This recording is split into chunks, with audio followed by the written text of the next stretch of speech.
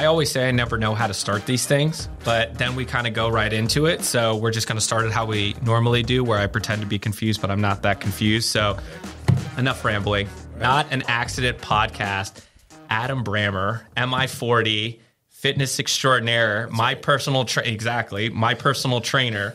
I'm excited to have you on here for so many reasons, man. You know, looking at your bio as far as, you know, the timing you've had with athletes or the time spent with, you know, some of these fitness athletes, and then training you've done yourself. And it's just truly amazing. So thanks for being here, man. Thank you, man. It's an honor and it's a privilege. And like, it's so good to be able to, like, you've been in my world over at the gym for a while. So it's good to kind of like be you and on your side of things in the business world. Just so interesting to me. Yeah, no, I appreciate it. We've had some great conversations during our sessions about, you know, just a variety of different things and kind of self-improvement, you know, throughout and helping each other. So I'm excited to have you, and I'm excited for you to share your experience with our audience, rather. So let's start from the beginning. How did your fitness journey start? So I was like a normal kid, just like every other kid in the 90s, I want to say. I was collecting comic books. In the basement, there was some weights and some storage. And I was rooting around through the other boxes in the storage, and I found a box of bodybuilding magazines. At that point, all the comics and all the Legos and everything else got pushed to the side. And I was like, I want to look like you this. were that young. Yeah. Okay. And I didn't know anything, but I was like, well, we got some weights down here. And pretty soon I started to copy the routines, and, you know, life, you're a child, right? So I didn't really have the ability to like lock in on something for a long time, but that's kind of the spark of the passion. Started getting more into weights really seriously about 17, was reading some really good stuff about some really high level coaches, what they were doing. And I was like, oh, I can copy this. I understand this. I had already been, you know, the internet was in its infancy. There was no social media like now, which was probably really good for me. I just was reading everything that I could. And I kind of at that age knew, I was in high school. I was like, I think I want to be a coach. I think like I'm so passionate. I want to learn more. It's kind of in my nature that I'm a bit of a bookworm. I like to read. I like to learn. I like to understand things. And at that point, and still now, the body is the most interesting thing for me to try to understand. So I kind of went the non-traditional route.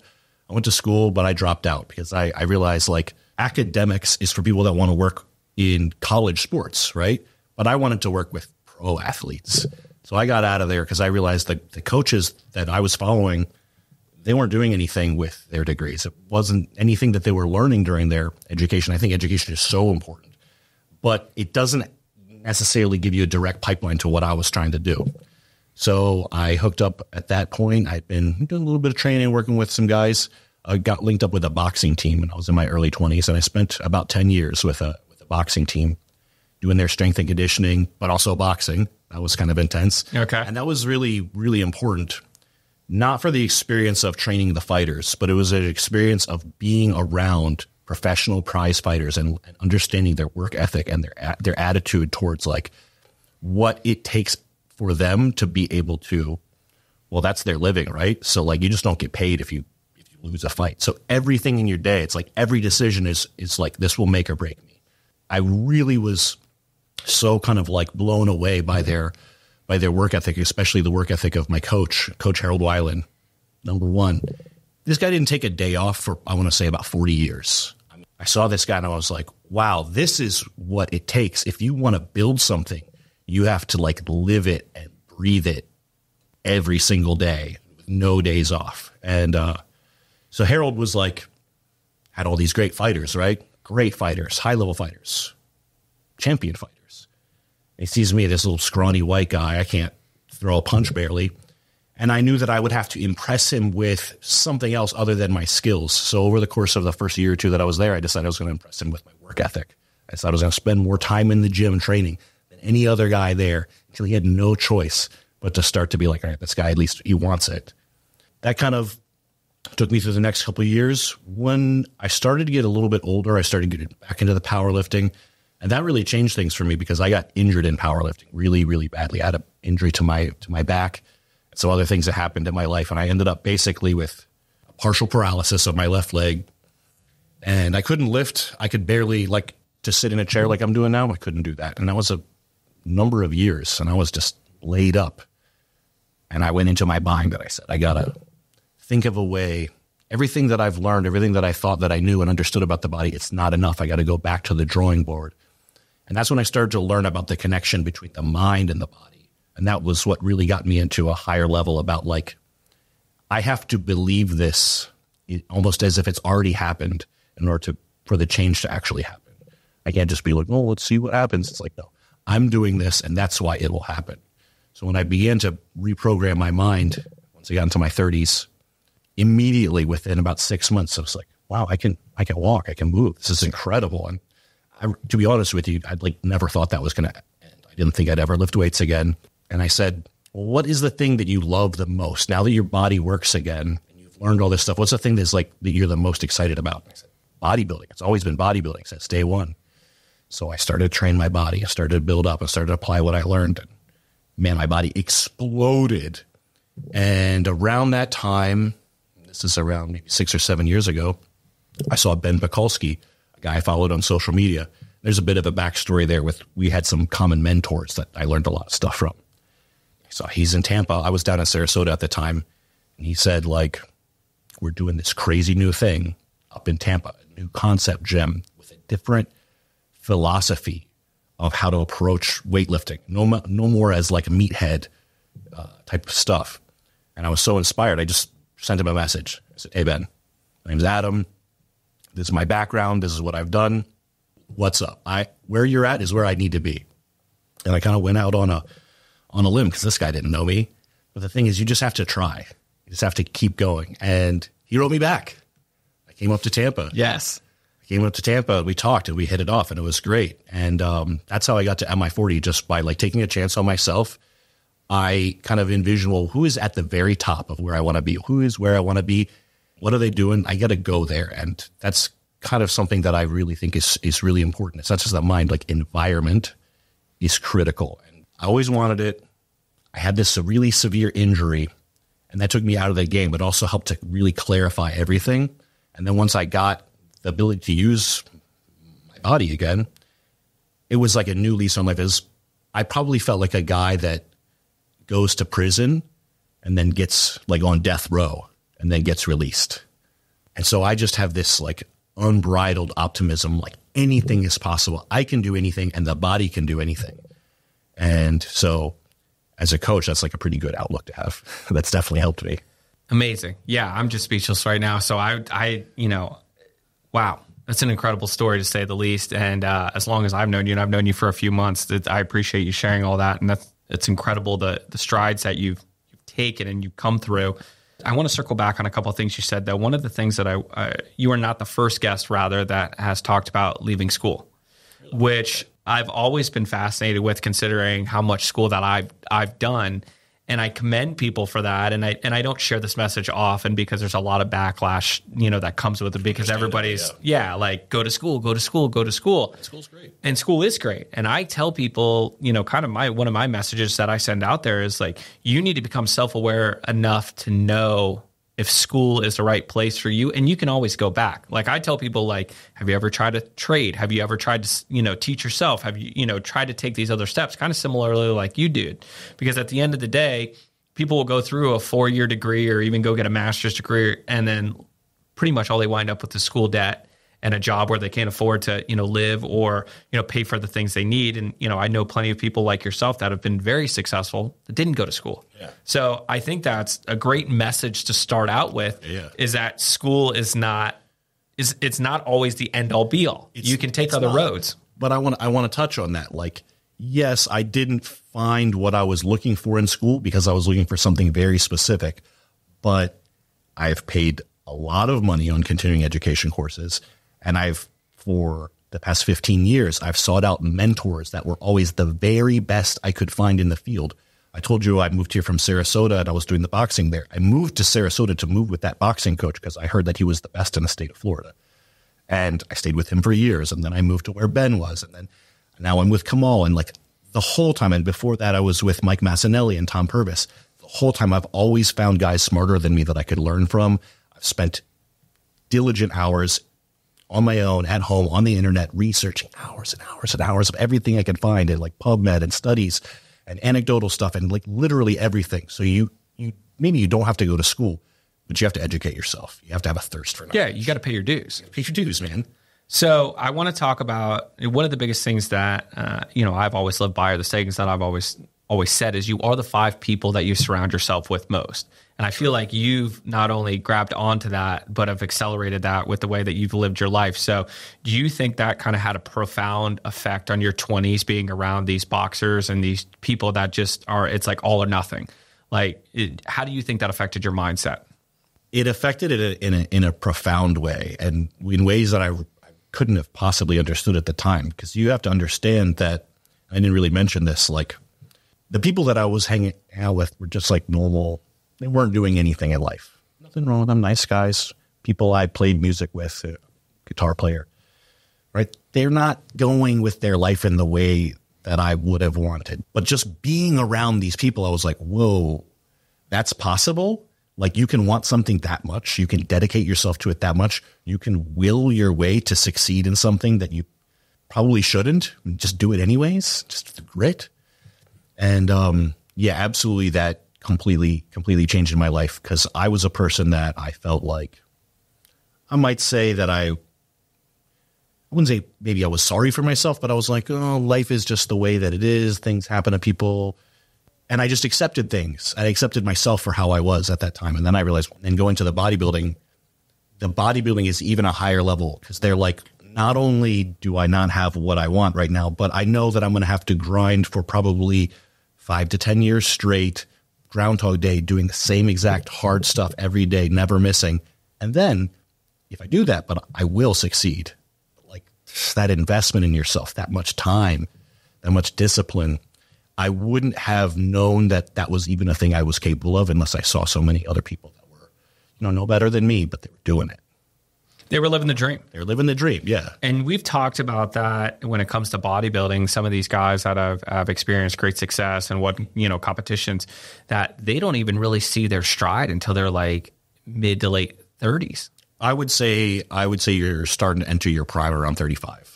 Which that's after 10 to 15 years. As an athlete. Correct. And that's after what, 10, 15 years of commitment? At least. Some of these guys started in high school. 15, 16 years old. Yeah, in the weight room. Absolutely. So you're some of these guys 20 years before they really hit their like true prime, which dedication day in, day out. And that's not just from like, oh, it took me that many years to develop my body. It's also 20 years to develop my mind of grinding and building that mental toughness.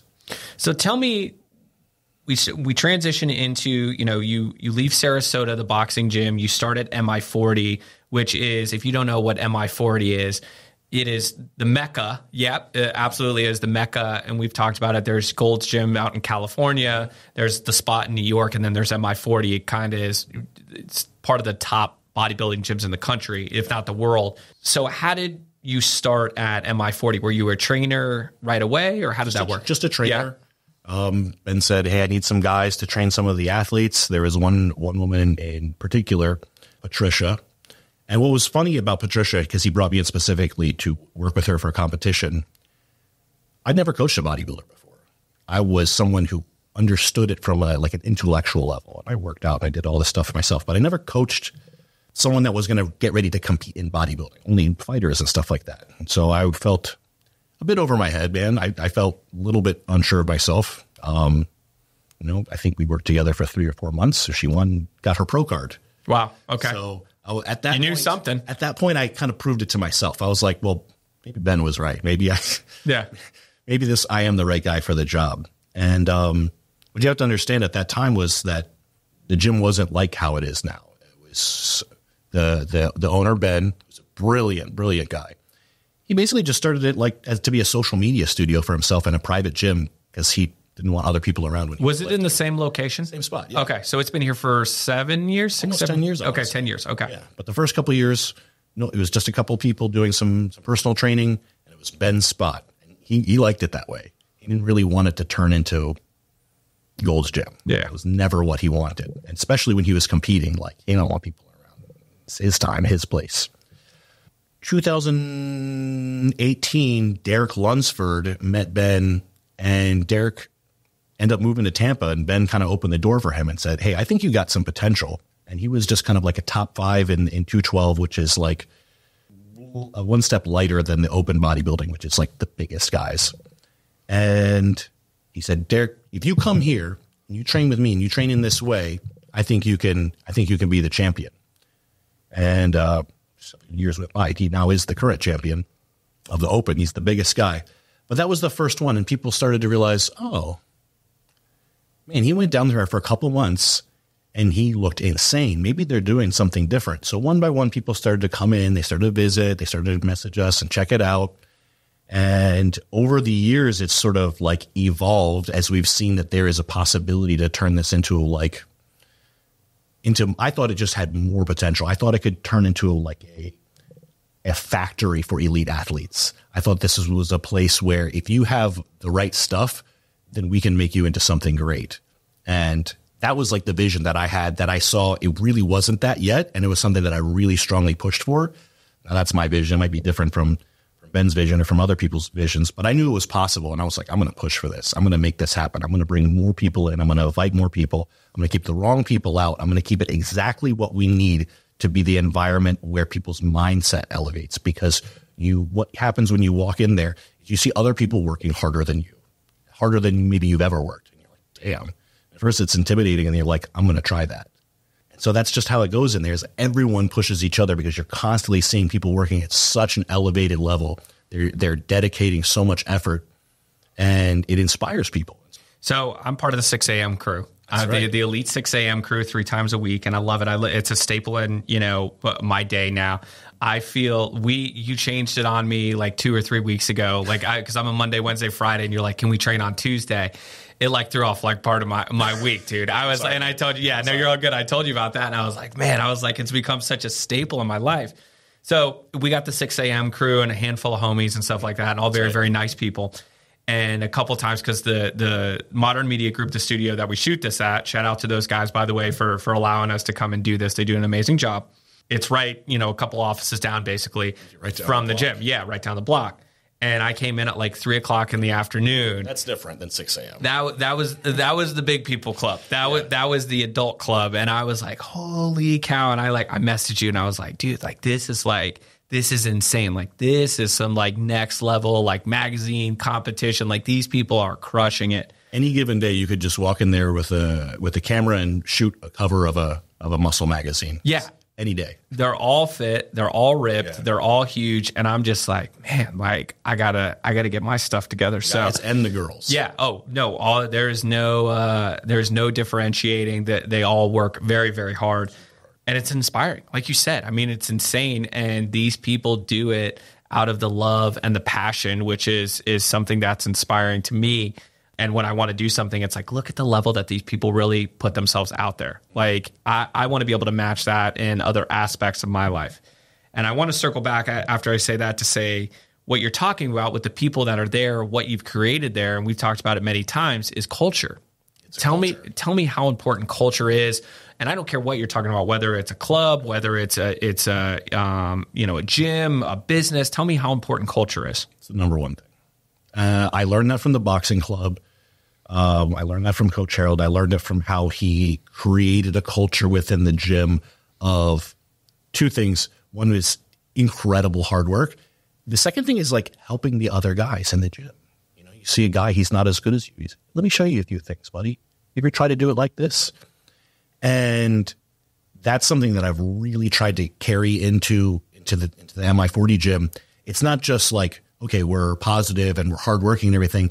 But when we see someone else, especially if they're not at the same level as us, we will find them and be like, hey, man, I'm Adam. It's good to meet you. What are you doing here? What are you working on? I bet that there's something that I know that I could share with you that'll help you on your journey. And we've created this like, the culture is one of extreme like community emphasis. So we all work. We don't necessarily work out together, but you can't do a hard set of squats without someone coming over and cheering you on, right? And just the fact that there's always support, even from people that don't know your name. You guys are on the same journey, or so that makes you on the same team.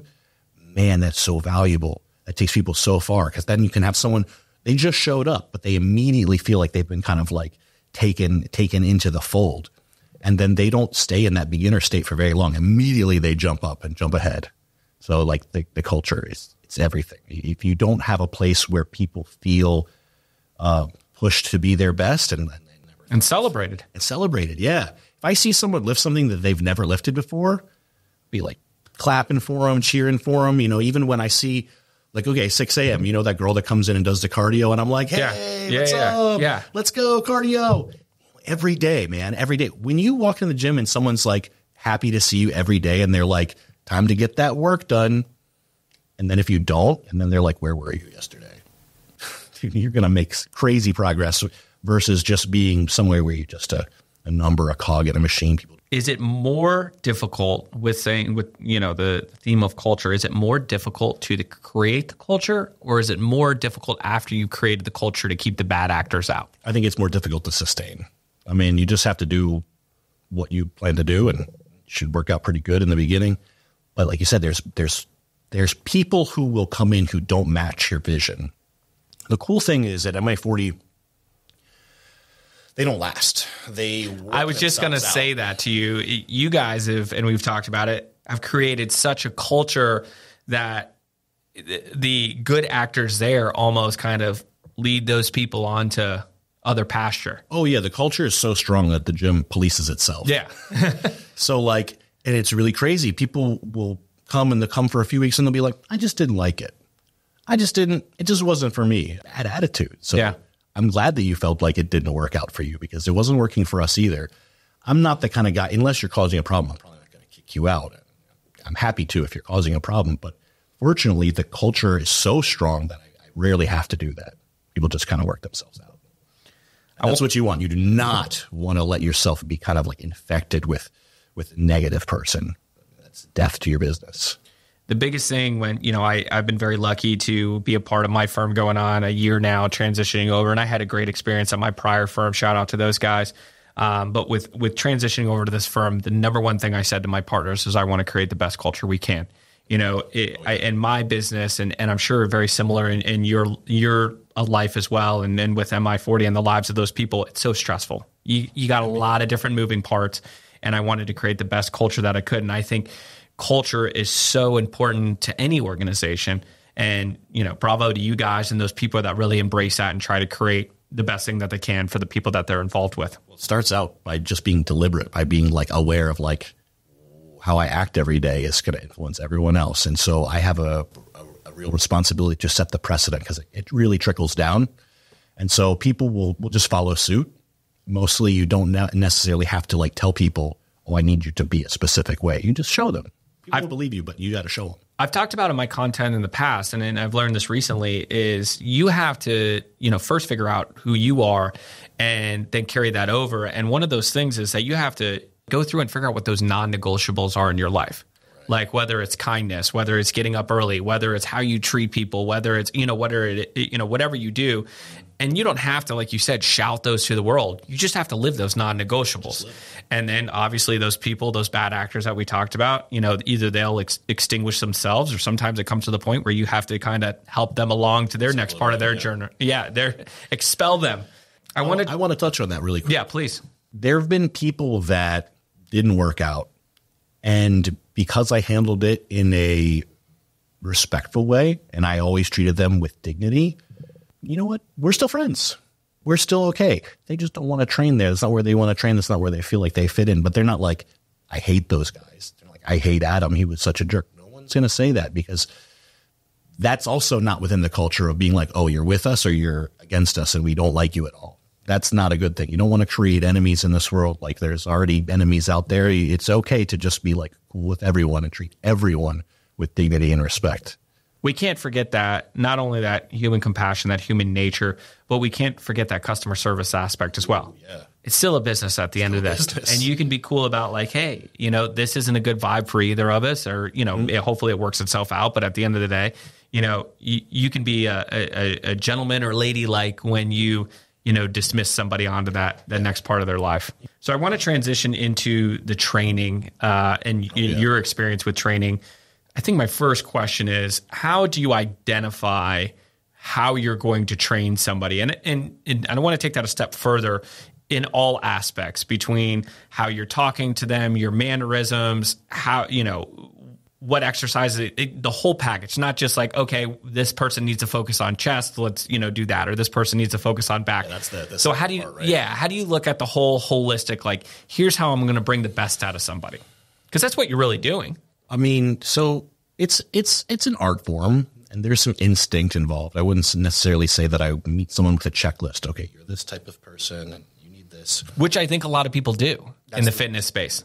It's like disrespectful. Yeah. I think that's an awful way to go about it. You want to I want to be in the room with you. I want to be talking to you. I want to be engaged with you. I want to like eye contact. I want to hear what you're saying. I want to hear what you mean when you don't say certain things. I need to be perceptive of all that. So I meet someone, I say, hey, we're going to do some training. I'm going to give you some very basic stuff because the first thing I want you to do is basically learn how to use your body, not the machines. I want you to learn how to use your body. But the whole first workout or the first couple of workouts is like an interview. I'm really just trying to understand that person's nature. I'm trying to understand what their hangups are. The most important thing for me to figure out is why they're actually there and why now, right? Most people that want to get in shape have wanted to get in shape for like years, maybe many years. So why not before? Why now? Something is different in their life. That's the thing that I know for certain. Something happened. They've had a change of mindset and they're like, okay, today's the day. And so I need to understand that because that's actually something they're running away from. They're running away from the discomfort of whatever that they were presented with. And what my job is to do is to give them something to run towards. So I want to build them up very slowly, and I don't want to create a situation where there's no intimidation. And so my first couple workouts, I don't try to hurt them, even though I'm known as the Reaper in the gym because I bury people. I want people to be like, oh, this place isn't that scary. This guy is not that scary. Oh, he's actually kind of cool, and he's a little funny, and these people at the gym are actually pretty cool too. The first barrier to entry is you not being comfortable. So I want to make you comfortable so you'll keep coming back. But then we want to start to break your mind down. We want to say, okay, what is this individual struggling with? So it's some aspect of their mental, usually in their self-perception. It's an identity thing. Like people, like, okay, this is just the most obvious thing because people usually come to a trainer to lose weight. The reason why you want to lose weight has a lot to do with like your personal identity. I am a person that eats pizza when I'm stressed. If that's a belief that you have, then you will always do that. So we have to kind of change your beliefs about yourself. Like I told you about me when I went to the boxing gym, when I started there, I wasn't a person who believed that I was someone that could train that hard. And then it was slowly exposed. Oh, I can do that. And then when my belief about myself changed, oh, I'm a person that's capable of incredible hard work. Guess what? By the time I believed that, I had a six-pack. But it wasn't because I tried to get a six-pack. I tried to change my beliefs and then my body changed. So we want to try to get a person to change what they think about themselves, remove their limiting beliefs and replace them with like, oh, I'm a person that gets up at 6 a.m. every day because I can't miss a workout. When you change your belief to I'm a person that can't miss a workout or I feel guilty, you're probably going to be fine. Like if you change your guilty right here, that would be me. Yep. And it's also the belief of like, man, I always eat when I'm stressed out. Okay, well, you believe that. You need to stop. Guilty. You need to prove to yourself that that's not always the case. And then once that happens, and that's like probably being realistic, it's like 6 months to like 2 or 3 years. It does not happen overnight. That like identity, maybe you stop the behavior, but your belief isn't going to change overnight, right? But once you've proven it to yourself, then you can start to really make the big change. So I'm just trying to like figure people out where they're at, and I'm trying to really constantly like nurture positive thinking. That's the big thing. I'm like, you're doing so good and I know you can do more. And that's the big thing. When you show someone that you really do believe in them, it's not about being disappointed. It's being excited for them. Like I don't believe in negative motivation. Not much, a little bit. Like if you're really being soft, I'm going to call you soft, but shocker. At the end of the day, that like we know that's pretty proven to not be as effective. Why don't you instead make someone love to work hard and they'll never have any problems. If you love to work, like you're going to be successful. I was, yeah. And I went through that journey with you. I mean, I would say I was somewhat intimidated, not too intimidated, but I was like, I went to that first session and I'm like, this guy's going to try to hurt me. Like he's going to try to show me who's boss is and stuff like that. Cause that's kind of what I've always like kind of seen and experienced. And I was the many years guy. I was super in shape in college. Law school kind of, dwindled. I was with my wife, God bless her. And over the years, as I gained more success, I also gained more pounds. So it was funny how that happened hand in hand. And for me, I did 75 hard and I completed it, which was a huge motivation. For me, the biggest thing was I wanted to go back to looking like that guy that my wife fell in love with. And she loves me for a lot of reasons. And I'm very, very lucky to have Mrs. Sullivan, as everybody knows her by. But she was a huge motivation for me. I was like, I want to do this for her. I want to do it for us. And we have an amazing marriage. And she's not, I don't want to think anybody like, oh, the rumors are starting. No, I'm just kidding. But for me, that was a huge motivation. Like I felt like I owed that to my relationship. And then the secondary motivation was I felt like I owed that to my clients and my coworkers and the people that I was working with. Like I want to be the best version of myself.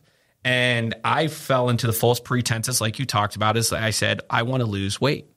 And I was, that's what I thought was success when it comes to like fitness and health. Right.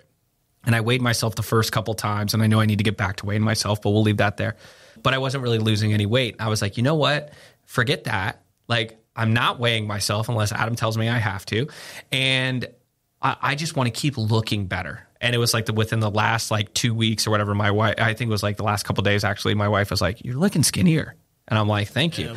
And that was all I needed. Like, I don't care what the scale says or anything like that. Obviously we have to track and measure things, but to be able to make that leap is all that really matters. And that's ultimately, like you said, what it's developed into is number one is I can't miss a workout because I've made that commitment. That's become one of my non-negotiables.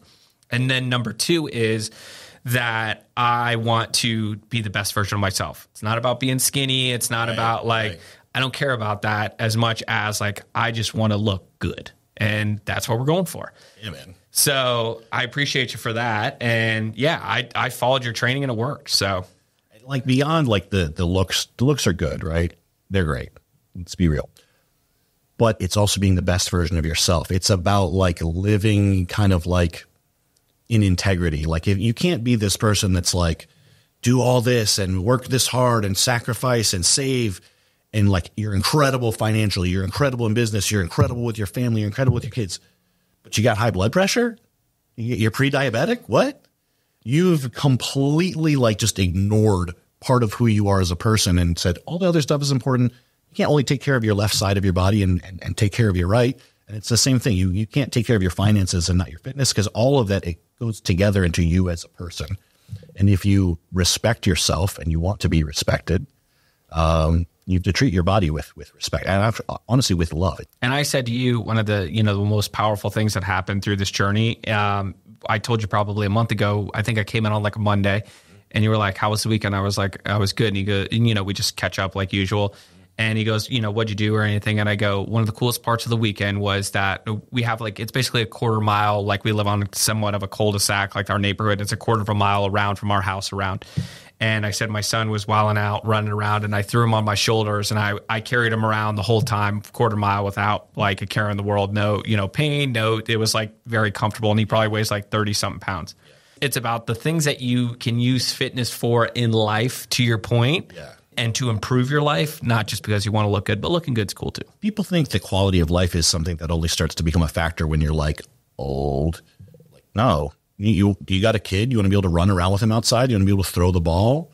Do you want to be able to maybe go on a vacation and be on your feet all day and take the stairs instead of the elevator? You want to put your kid on your shoulders? All these things, your life sucks if you can't do any of those things. And it can be great. There's so many great things that are in some ways they have physical demands. So there's so many benefits to being in pretty good shape. You don't have to be an elite athlete, right? You can take care of yourself. Well, speaking of elite athletes, yes, you've mentioned the Kamals and the Derricks and all these incredible people. Who was just here from? Was it Germany? Tim, right? Germany. Yeah. Tell me about what it's like to work out with some of these incredible competitors. That's been one of the most beneficial things of my experience in the last 6 years at MI40 is not just that people come and I see them, but I train with them. I've been training with elite competitors the whole time that I've been there, starting with Derek. And for the last 2.5 years, I've been with Kamal, who's Olympia champion, Masters Olympia champion, and Arnold champion, right? So he's got the Triple Crown.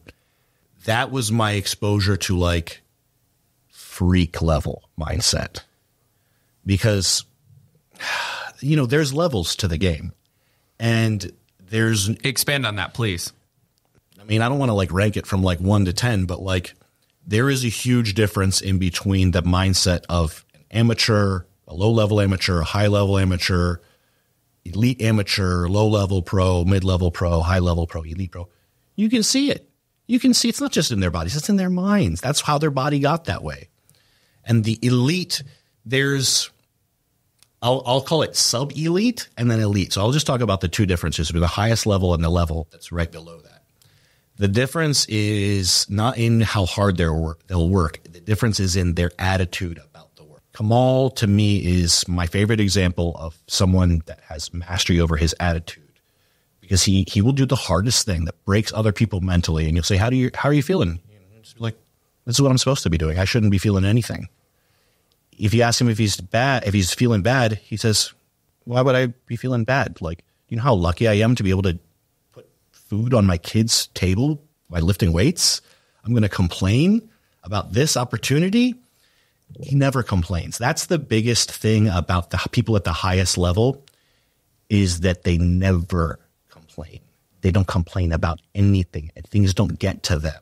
And if they fail, the amount of time between a failure and like, you know, rallying and trying again it's like momentary. So immediately they get back on the horse. They never let things divert them or stop them. That maybe they can be slowed down a little bit temporarily. Things happen in life, right? Obviously. And none of these guys have had perfectly smooth rides. Kamal is a perfect example of this. He's had a very challenging up and down life with like a lot of toil. You know what I'm saying? But you see him, he's not like a guy that's like, "Man, I had a hard life, but I finally make it." He's like, "Man, I'm so lucky. I love my life. I love, if you can," and I said this earlier, if you fall in love with working hard, you won't be struggling. There's an idea of kind of having no sympathy for yourself and for when things are hard or when you're suffering. Bodybuilding is unique in that the diet is really mentally hard. You're basically starving yourself for months on end. And that breaks people down mentally because you feel very bad. You feel as if you're starving, which feels bad. Yeah. And you want to quit every second of the day. Every second of the day, your physiology is trying to tell you, "I will die if you continue with what you're doing." And the high level guys find a way to not only just like ignore that, but they accept it. The same thing that would crack a person down in a moment, they live with every moment for months. And so, yeah, they love to work, but they're not afraid of feeling bad. They're not afraid of hard days. They're not afraid of, "Oh, I didn't sleep good. Whatever. Oh, I got to wake up. I got to do 2 hours of cardio. Whatever. Oh, I've got to squat today and I'm probably going to throw up. Whatever." They're just in there. They're just very dispassionate about the idea that like suffering is a negative thing. That's huge. Like, people feel sorry for themselves. And if you feel sorry for yourself, you're never going to make it that far because you'd be too sympathetic for yourself. You're like, "Oh, this is hard. I'll just take a break." It's going to be hard. It's going to suck a lot of the time. So they've accepted that suffering is a part of the process. They've accepted the suffering. And they've developed ways to get past it. In fact, even further. I want to take that another level. This is what I saw when I met Rachel Daniels. They pursue suffering. Suffering will make you better. So the more you can suffer, the better you will be. So they find things that are really hard. And in fact, when they're sitting there, their stomach's grumbling and they're sweating and it's late at night and they can't sleep, they say, "I'm getting better. Right now in this moment, I'm getting better." And that feeds their mind. Instead of thinking, "Oh, this is so hard. This is so hard." They're like, "I'm getting stronger. I'm getting stronger." Whoa, what a different, powerful reframing of that experience. So that's a big thing. It's like, they use it as fuel rather than restraint. Yeah. What does it mean to them when they're feeling bad? Well, it means I'm getting better versus, "Oh, I'm going without." They don't feel like they're going without. The only thing they don't want to go without is a trophy, right? Wow. If you can Like, I'm breaking all this down in my mind right now. I don't want to call it insanity. I mean, that's just like another level. I mean, I'm just thinking about all the different ways that our audience can apply that to their own lives, where it applies to everything. It does. No, 100%. I was just like, it's so profound. I mean, if you essentially use suffering as fuel rather than restraint, how much further could you go? Like, I mean, the sky's the limit at that point. As far as because the good is the good, and the bad is still the good. The bad is still because good. it's still, because at the end of the day, it's all going to get you to where you want to be, and really, the end goal is all that matters. Right. And once you get there, are you really suffering that much? No, you great, because you got what you wanted. You got paid, and you got what you wanted, and you feel so good when you suffered for what you wanted and you didn't quit. You feel so good. Incredible. Switching gears, talking about, good, bad, ugly, social media. Do you think social media, I know, well, get comfortable for this one, my friend. Yeah, here we go. Do you think social media has helped or hurt the fitness industry? And I'm not going to lead you with this one. Kind of take that for what it is. So look, social media, it's terrible. It's awful. So I told you I didn't go to school, and I found the people that I thought were the best in the world to learn from. Social media influencers are generally the worst in the world. They have very little useful information. That's why they're not actually working in the field. They have nothing to do with their time other than make social media posts. So when you go on social media to try to learn the answers to your questions, you will be pointed invariably in the wrong direction. Every person I talk to that says, oh, I watched this video on YouTube, I saw this post on Reddit, I saw this reel on Instagram, what do you think about this? And then they tell me the most ridiculous backwards idea. So it's, there's probably good stuff on there. The real problem isn't just like, oh, I'm getting bad advice. It's you're comparing yourself to the people that have worked for 30 years. You're not getting any of the benefits of their mindset. You're not getting any of the benefits of their experience. You're not seeing how they live day to day. You're just like, why don't I look like that? So I think social media has basically made people really unhappy because it's created such a strong culture of comparison and inadequacy. And I think that's a negative that you can't pull a positive from. And I think it's pulling people away from each other. Like, just go find some people to lift with in your gym, man. You'll do much better. Or find a local coach. So social media, it's given the rise to some of the worst lifting technique. It's given rise to some of the worst, silliest thinking about the right way to do things. It's made people incredibly unhappy with their bodies. It's made people. So here's a thing that I want to talk about. This is a passion, a sport, a path in life that won't probably make most people a lot of money, right? Not a lot of people are retiring off of bodybuilding. Most people spend money to compete. And if it's your highest passion, that may be okay. But what I see, this is my big problem with social media. It has all these people like, oh, I'm going to drop out of school and I'm going to become a bodybuilder. You don't know anything about bodybuilding. So I think it takes people in this, oh, I'm going to go and use more social media. And you're really not building life skills. You're not putting in the work. You're not building yourself up. You just try to kind of like, okay, I'm just going to take pictures of myself and that's going to be enough. And it's a very dishonest way of kind of like looking at, people want things they get value from. There's a million pictures of a million people on the internet. We don't need more of that. That's not adding value to anyone, really.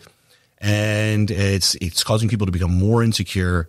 And I just think it's really bad for people's minds. I think also if you're just on your phone all day, you're destroying your dopamine too. So the two biggest issues that I see with it, and I think there are some positives, as far as if you can connect with people with, like ideas and stuff like that, if you can find those people. I mean, I think there's a handful of positives. The two biggest things that are scary for me is, number one is the body image stuff. As far as some of these people that you're idolizing, maybe using Photoshop or AI or anything else to shout out Goob you. That's your people. That's your guy. Guess what? It turns out that literally every person that you look at on the internet is Photoshopping themselves. So that you have to just take that Take it with a grain of salt. Yeah. They don't look like that. The second thing that really scares me, and I think is from a safety perspective, is the vanity lifting. Just like you see these guys, picking up like this, which, I mean, kudos for you if you can, do powerlifting and lift heavily and such, but, you're encouraging these young people that they got to deadlift, 3-4 plates on each side in order to get what they want to be. And we're really missing the form over function. And we've even talked about the Arnold training back in the day where when he was, using free weights, I think they had up to 100 pounds or something like that. So he ended up hitting the hundreds for 10 and then the 90s and then the 80s and then the 70s and working all the way down. There was no, 200-pound dumbbells back then. There was none of that stuff.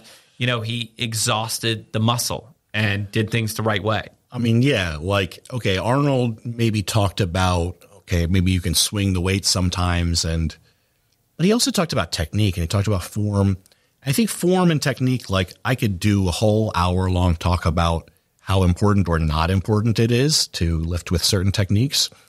But if you're chasing numbers, if your goal is to have a different number on the dumbbell in your hand that you're lifting, if that's the goal, that's not a good goal. That's not going to take you very far. Oh, I just want to lift a heavier weight.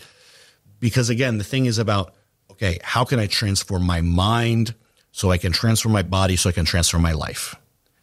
Chasing bigger number dumbbells. You should be chasing bigger number bank statement. Okay. Not bigger, if you do all the things this is my opinion.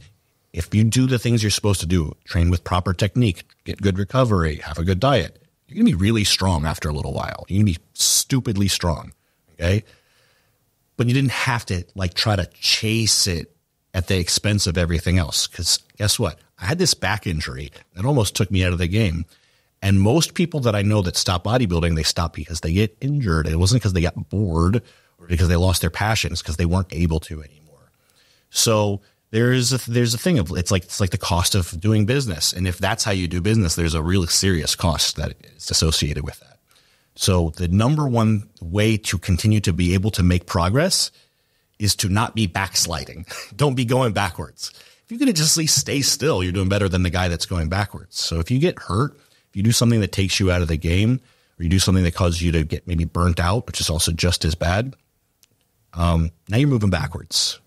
So that is death. Yeah, it's better to take 1 step forward and 0 steps back than 2 steps forward and 5 steps back. Yeah. So, and this is the thing we talk about with Kamal is that because he's an older guy, he's in his 50s, still competing and still winning. So he's doing something right. He's got no serious injuries. I never had a serious injury. We talk about the younger generation of bodybuilding, and really heavy lifting is super, I would call it trendy right now. It's in vogue to be able to do a lot on the deadlift, bent over rows and stuff like that. Look, these are great exercises and it's great to lift heavy and lifting heavy but you guys are doing it. Some of you are in a way that not everyone, but some of you are going to pay the price. Mm-hmm. And I hate to see it. It's true. I mean, it's true. And I'm a huge fan, but we've talked about in the past, Ronnie Coleman. I mean, amazing. Perfect amazing. Example. Yeah. And it was a massive power lifter, a magnificent human being. And he's definitely having some significant struggles right now. He's a great one. And I want to be very respectful because I do consider him to be the greatest bodybuilder to ever live. Oh, GOAT all day. And I don't want to lightweight, baby. Lightweight, baby. So here's the thing. Ronnie kind of did this to himself. If you don't know much about Ronnie, he's the person who was at one time the biggest man alive, and he is, to me today, the greatest bodybuilder to ever live. But his body is not in a great shape right now. He had something like 8 back surgeries. And it's horrible. It's unfortunate. And here's the thing. Like I said, there's a cost of doing business. So you have to make sure that the cost is worth it to you. Now, he got to be world champion. He gets to sit high on the hog. He's very good financially. His family and his children are very set up. If that's not what you're getting out of the gym, which is true for 99.9999% of all people, it's not worth it to kill yourself, break yourself down. And I went through that with my back and I said, man, this wasn't worth it. Yeah. This isn't what I got into this. Like, people lift weights to be healthy, right? Like, at least in the beginning.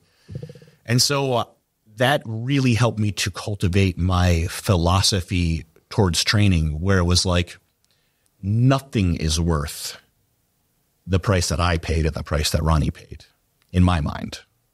Not because, like, once you're that far gone, it's kind of over, man. You're not doing anything else. You're done. Hang up your hat. So how can you stay in the game? It's unfortunate. Yeah. And that's the whole thing at the end of the day, is staying in the game and being healthy. I mean, that's what fitness is all about. So if people are not getting information from social media, or should not get a bulk of their information from social media, where would you suggest that people get their fitness information from?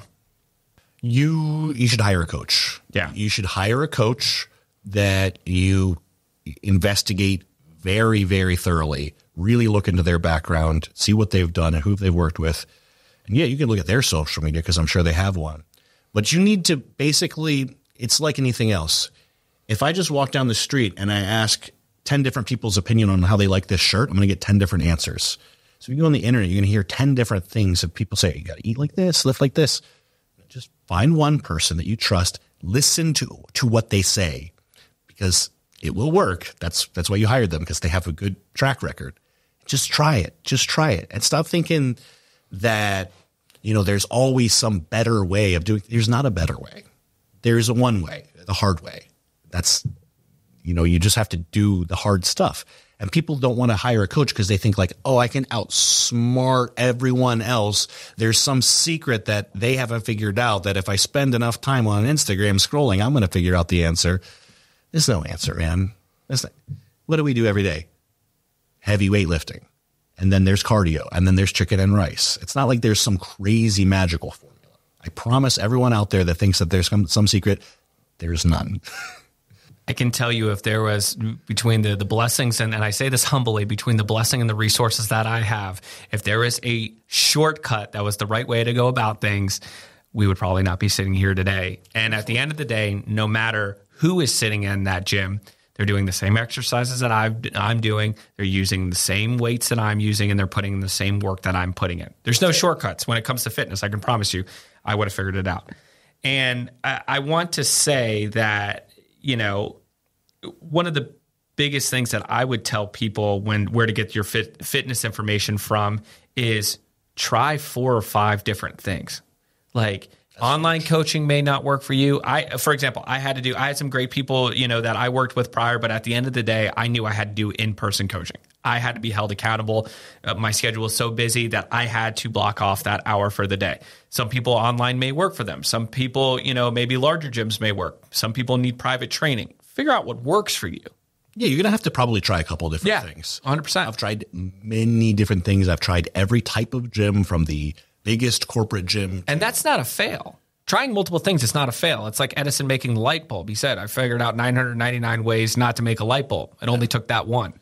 Well, even you can look at all the people that are successful at a really high level, and all of them probably do things in some way differently, right? Yeah, they're all lifting weights, but maybe some is working at this gym, some working out that gym. Some have an online coach, some have a local coach. Some like to eat a lot of carbs, some don't like to eat carbs, right? There's preference. There's room for preference in everything. And if you try to make a square peg fit into a round hole, you will fail every time.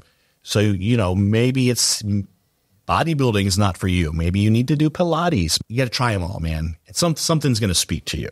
Because, the answer is not sitting at home on the couch. If you haven't found it yet, keep looking. Maybe you got to find a community. Maybe that's the answer. Maybe you got to find some way to make it fun. Maybe involve your family. Maybe involve your kids. Something, man. There's an answer, but what a lot of people do, this doesn't work for a lot of people. They just join. I'm not going to name them, but the big box gym, and it's full of random people, and they can't get on the machine that they want, and they can't get on a set schedule because it's so crazy. And they go in there, it kind of gives them anxiety because it's like just a zoo. For a lot of people, that's probably not going to work. Don't just stop there. Yeah, exactly. That's when that's what I'm trying to say. Yeah. Try something else. I will, and I'll end with this, and I want to highlight what you said. If you do retain somebody, or you do go with a particular process, trust the process. listen to those people. I told you multiple times when we first started working together, I said, this is the 1 hour of the day that I don't have to think. And I appreciate that. I want to put the faith into you, and I recommend the people out there as well. If you're going to hire a coach, or if you're going to go through with a certain plan, rather trust the process, stick with it, try it out, and then make, adjustments from there. Yeah. So, you're going to go in wherever you're at, you're going to go look for someone that can help you. You don't need to find Albert Einstein to tell you to cut your carbs down. You don't need that. Just find someone that's done it and listen to them.